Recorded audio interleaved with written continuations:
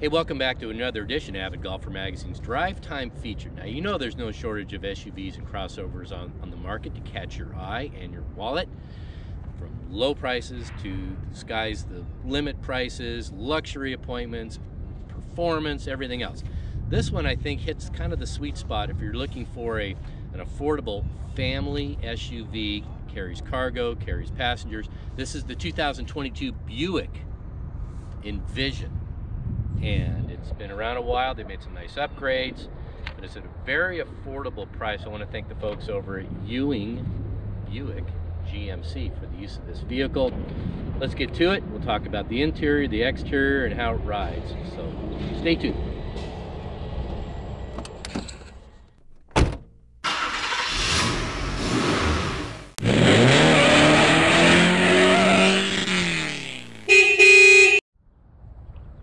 Alright, let's start off with the exterior because that's what catches people's eye first impression, right?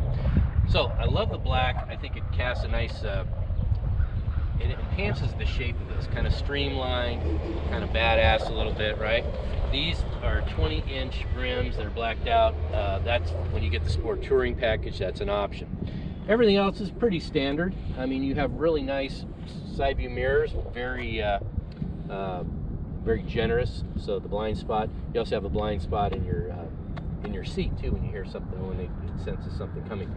What I like about these cars, when they have the roof rails that are low, they're still useful. You can still put a little bracket on it, you can haul anything you want, but it's not sticking up like this. I like it because it kind of just follows the roof line, and I think it does it in an unobtrusive way. Thumbs up. All right, let's check out the rear because everybody wants to know about cargo space. Hands-free hatch. Nice metal flake on the paint too. All right, so the first thing I always look at, I want to get a full bag in with driver with the cutouts. I want to put it in horizontally. It's much easier to take in and out. If you look back here, pretty good amount of cargo space with the rear seats folded down. They fold down flat. That's very advantageous. And it's let's see, it is 25 cubic feet with the rear seats up and 52-ish down. Decent. It's probably roughly what it should be in this category. Some would be a little bigger, some would be a little bit smaller, but for use-wise, I think this just fits the bill. All right, let's check out the rear. One thing I always look at, if you're gonna have 4 doors and seats in the back, how comfortable is it? How roomy is it? Because you're gonna be carrying people back here. So, I'm 5'10", probably normal seat positioning. Look how much room I have back here. And the other thing I like is there's no constraint as far as my feet getting stuck underneath. I could sit back here and be perfectly happy. I mean, the seats are vented. I mean, they're perforated, so they help with the back sweat. It's kind of a leatherette type material here. Double stitching, which looks good. The contrast stitching. You have air vents, and you have some USB ports to deal with that will help. You also have a cup holder there if you need that, or maybe just an armrest. So pretty standard stuff, but it's comfortable. And so if I'm taking people around, I don't have to feel bad that they're all scrunched up. Pretty good headroom right here too. So again, thumbs up. Good job, Buick. All right, let's talk about the interior because this is where we're going to reside most of the time. I'm more of a driver-oriented person, so I'm going to mostly talk about where I'm sitting right here and how this is all interplays and so forth. So first and foremost, sit down in the seat, very comfy, decent support, not a lot of lumbar or side bolstering, but that's okay. It's not a sports sedan, it's a cruising sedan. Steering wheel's all leather, feels pretty good. Everything is right there in front of you. You have your digital display here, which I love. I don't like looking at trying to guess analog speedometers. And then if I want to, I can change this infotainment right here. I can move this to different things. I can go to media, I can go to how far I've gone, mileage, and then I can scroll down as well. I can go do any number of things. So you just play with it, but I like it because it's all right here on your fingertip. One thing it doesn't have, though, at least I couldn't find it, there's only one place to turn up the volume or down. It's right here. There's nothing on the wheel that I could see, and I looked at everything. But having said that, really good visibility all the way around, which you want an SUV, and you should, because it's more glass than anything else. Good side view mirrors, like I mentioned earlier. And the gas mileage is 24 and 31. So with a 15, almost 16 gallon gas tank, that's a little over 400 mile range, which I think is pretty good. As far as other things are considered, you have more USB ports here. Okay, here's what I find interesting. A lot of companies are starting to go to this. Instead of a gear shift, they have buttons. So I'm in park right now. If I want to go in reverse, got to do that. If I want to go and drive, got to do that. So I'm not sure if it's saving a lot of room, but once you get used to it, it's pretty intuitive. But if I go in reverse here, you can see there's a backup camera. Shows you how far, if I'm going to hit something, which I love that. I mean, I've gotten so used to it, I'm just turned into a crummy parker because I don't have to worry about it anymore. This is a bigger screen, so that's nice for the eyes. You can put it in home. Let's do this. Put it back in park. Now you're at home. If I want to put this in Apple CarPlay, I can do that. It brings up my screen. Some people love it.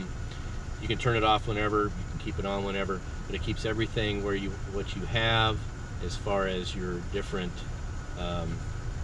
settings go, and it just looks just like your iPhone. So if you're used to that, the learning curve is shorter, which is nice. Let's see, other than that, you have some nice controls right here. Sometimes you get them all on the infotainment screen, and it's kind of a hassle when you're driving. At least with climate and the things you're going to use the most, they're all laid down right there. You have heated seats on both sides.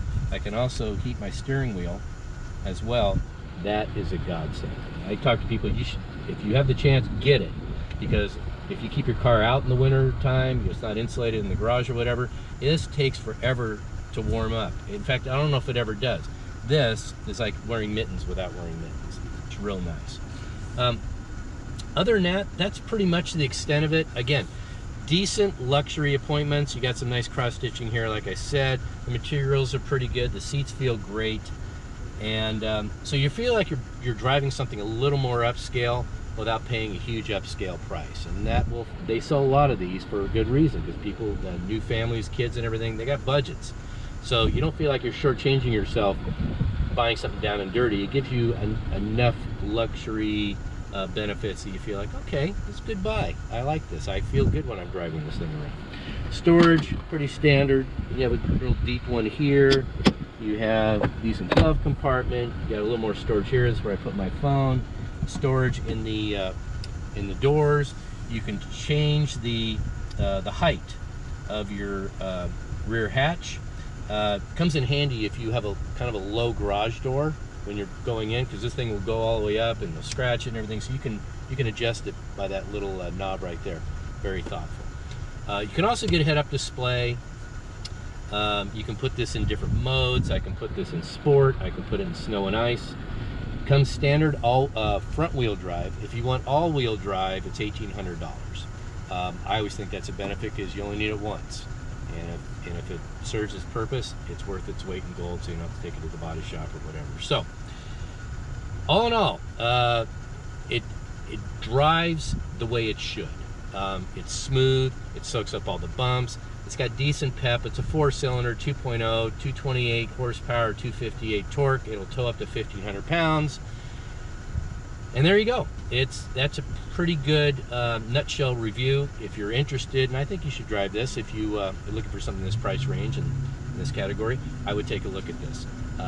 This gives you a decent idea, at least going in, some of the features that I think you'd be interested in. So there you have it. It's a 2022 Buick Envision. This is the Essence Sport Touring Package, the middle ground, I'd say. They base it about $32,000. Again, pretty affordable given all the price ranges that are out there for you. This one taps out about $39,000 the way this is tested. Again, I want to thank the folks over at Ewing, Buick, GMC for the use of the vehicle. If you're looking for an affordable people hauler, cargo hauler with pretty good pep, decent luxury appointments, I think you should check this one out. Thanks for tuning in. We'll see you next time.